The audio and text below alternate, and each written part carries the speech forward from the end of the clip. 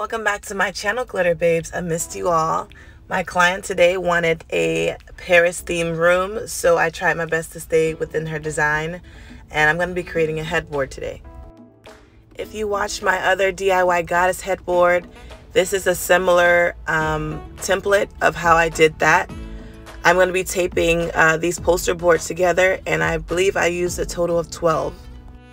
I'm taping the poster boards together in rows of 3s. And I'm going to make 4 rows of 3.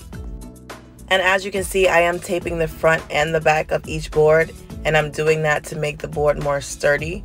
So make sure that you are taping the front and back.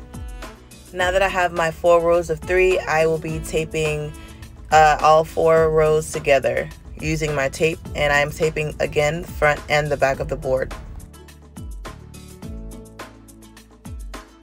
And excuse the red board, they ran out of white for some reason, and I had to do what I had to do.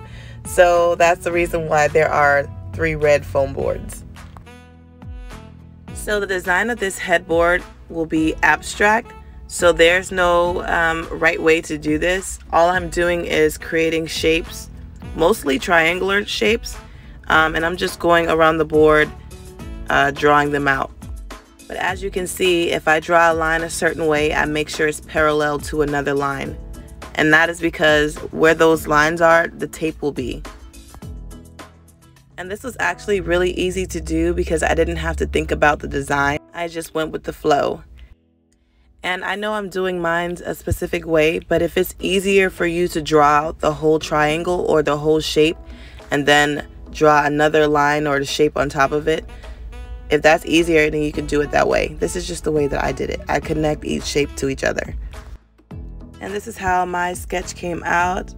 It looks pretty good. Everything fit perfectly, so I have no complaints. And as you can see, I have the double lines. But if you do not care to have the silver in between each shape, you can just do one line and just put everything back together without the silver in between. Next, I'll be taking my box cutter and cutting out the shapes. And I will only be using the actual shape, and the extra pieces I will be throwing away. So this right here is an extra piece, and I will be throwing that away.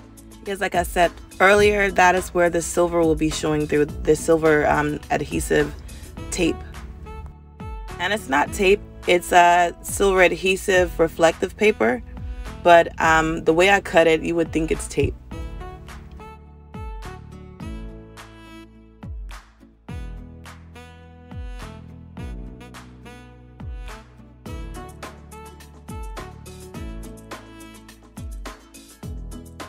And don't be discouraged, this project is super easy, I promise. And one thing about this project is that you really can't mess up because you're drawing your own shapes, number 1. And then number 2, if you do mess up, you can always cover it back up with either the reflective mirror tape or paper, or you can add extra boards.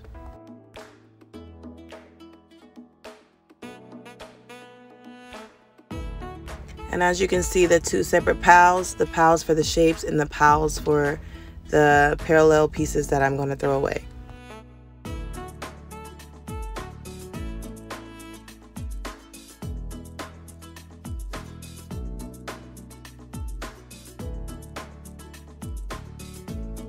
So after I finished cutting up the shapes, I went ahead and started the second board, and this is the board that I'm going to put the shapes on. And I'm making this board exactly how I made the first one earlier, a total of 12 foam boards, and I'm taping them front and back.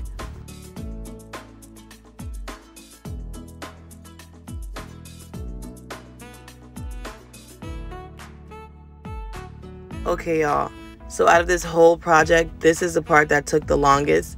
I should have labeled these as I was cutting them, but I was able to go back and look at the pictures and videos of the original sketch from earlier. So that helped out a lot. It was basically like putting a puzzle together. But what I would recommend is labeling each piece. And I did that after I put all the pieces where they needed to be.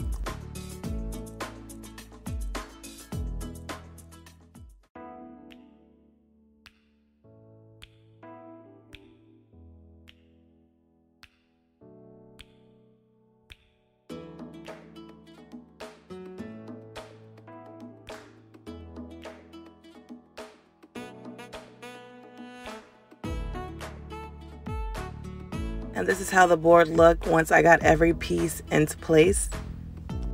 Oh, and I did remove those foam board stickers.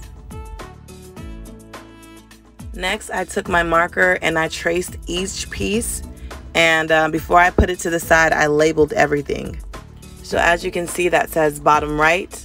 So when I get ready to put it back on the board, I'll remember exactly where it is, and the shape will be there to help me also. And after I traced the second one, I put number 2, bottom 2, I believe. And what helped also is that I placed them on top of each other in separate piles. So that's number 3, and then I'm going to continue to go around across the bottom of the board, and then I'm going to work my way up the side. And by the way, I know y'all have seen some extra hands and feet around this video. I had a whole audience the whole time. They were watching my every move. They were confused as hell at first, but they trusted the process and they liked the ending result, so that's all that matters. Also, make sure you're holding the shape as you're tracing it so it won't slide.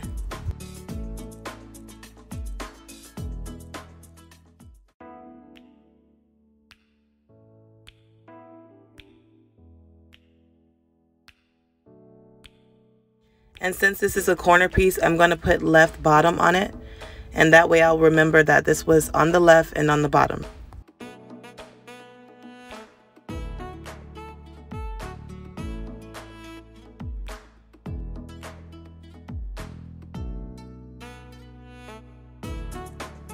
So I just worked my way around the board, tracing and also writing numbers. By the way, I'm gonna cash out the first person that can tell me how many extra bodies besides me were in the room.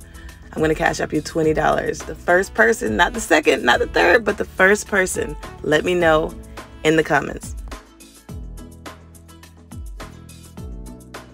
After I'm done with my shapes, I am going to move on to my mirror reflective paper, and I'm going to be cutting this into strips. I cut each strip like 2 inches wide, and I just cut it as long as I could. And I really do recommend this mirrored adhesive paper. It was really long. I believe it was like 30 feet, and it was good quality, and I will be leaving the link in the description box below.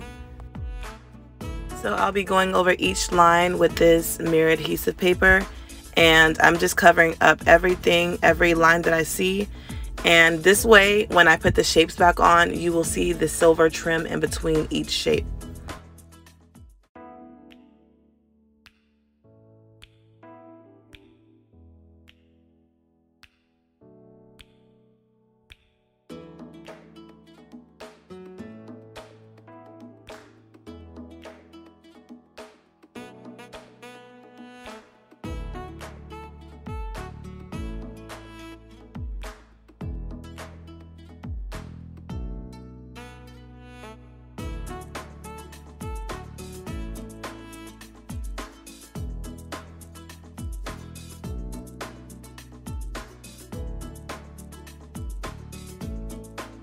And check out this girl over here. I brought her here to help me with this project, and she's on her phone.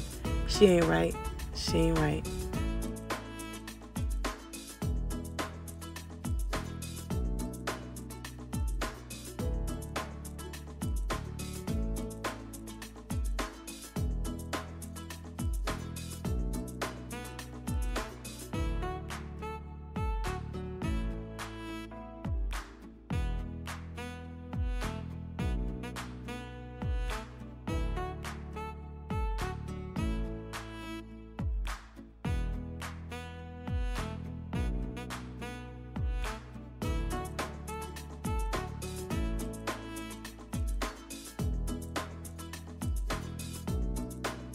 And this is how the board looked with all the mirror adhesive paper on it. And now I'm going to start covering the shapes to put on top. This is the fabric I'll be using to cover the shapes, and I believe it's around 6 to 8 yards. I believe I got 8 because I was scared that I was going to run out, and I hate running out of material. So I'm going to go with 8. I got 8 yards, and I'm going to be covering each shape with this fabric. So I like to cut out the shape first to make it easier and then hot glue the fabric to the back of the foam board. And this part is very easy. You just need to make sure you're being very neat when you're gluing it because you want everything to be flat and not sticking out.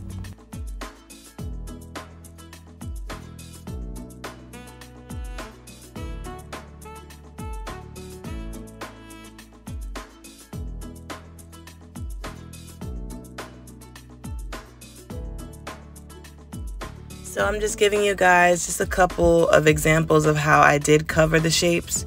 I'm not going to do all of them on camera because, I mean, you get the point. I showed you like 3 different shapes and how I did glue the fabric on them. And by the way, keep in mind as you're tracing and drawing your shapes, if you draw out or sketch out 30 shapes, you're going to have to cut out 30 shapes.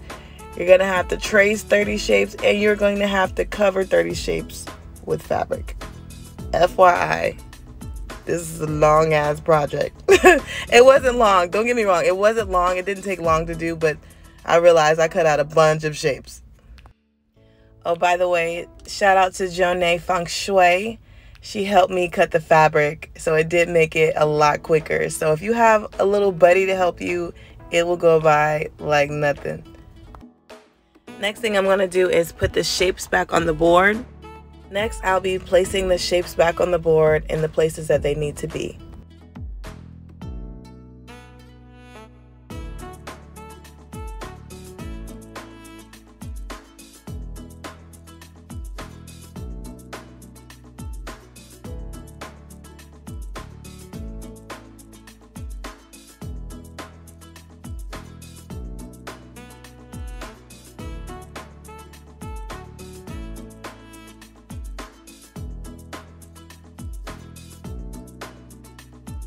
And labeling each board made it so much easier. Oh my gosh, it took so much less time to put them back on the board. So remember to label your pieces.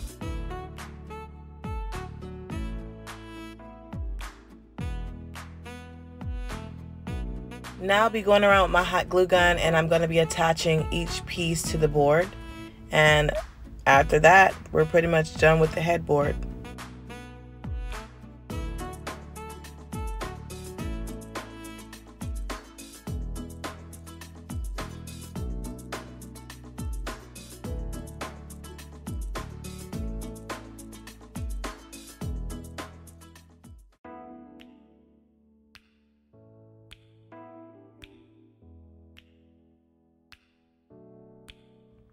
And shout out to Miss Jonay Feng Shui for helping me put this headboard on the wall.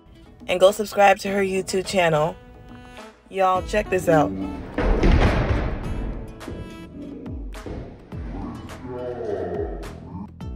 Y'all, I almost lost my life. It flashed right before my eyes. So after I almost fell, I realized that I needed to take a break. And I came back the next day. I am taping 3 poster boards together, and this will be the side panel of the bed where the lights will be. So I'm taping these 3 foam boards together, and I will be adding these 2 body mirrors on top. One will go all the way to the top of it, and one will go to the bottom.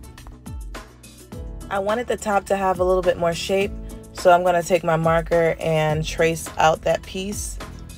After I'm done doing that, I'm going to take my box cutter and cut it out.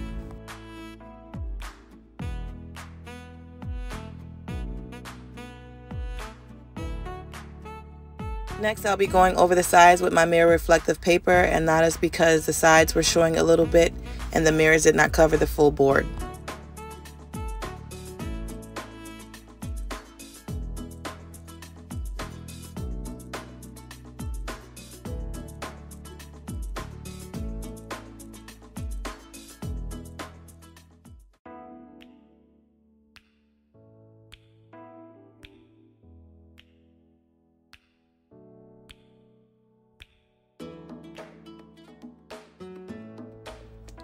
After that, I'll be taking up my mirror reflective paper and covering the bottom piece that was showing also. Now I'll be attaching this board to the wall using my screws, and I'm gonna put some screws in the bottom also. And now I'm going to be attaching my mirrors, one up and one down. And I'll also be using screws to do that.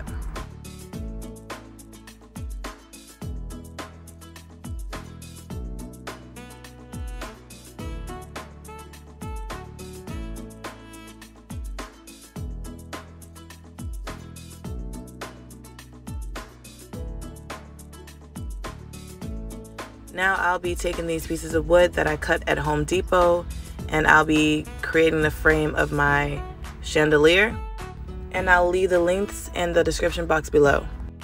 There's two ways you can create this frame. The way I'm doing it now, which is just putting screws in each corner, or you can use the L brackets, and I also got the L brackets from Home Depot, and you can see that DIY in the Goddess DIY project that I did, and I'll leave that link in the description box below.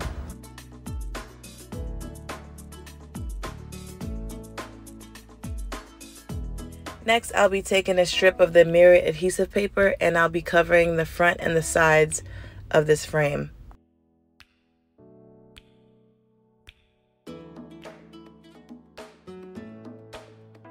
And I did use my box cutter to go along the sides to get all the extra paper off.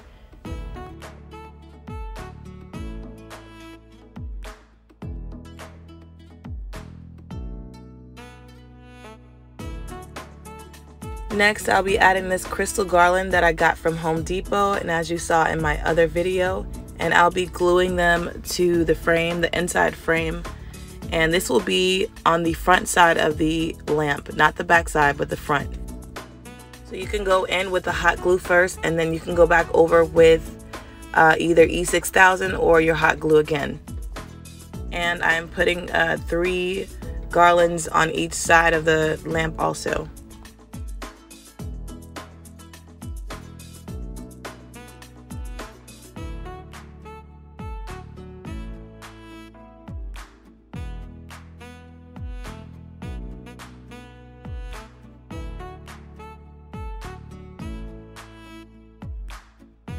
After both sides were done, I got my screws and I screwed the lamp in on top of the mirror, and I'm going to be doing the same thing for the second lamp.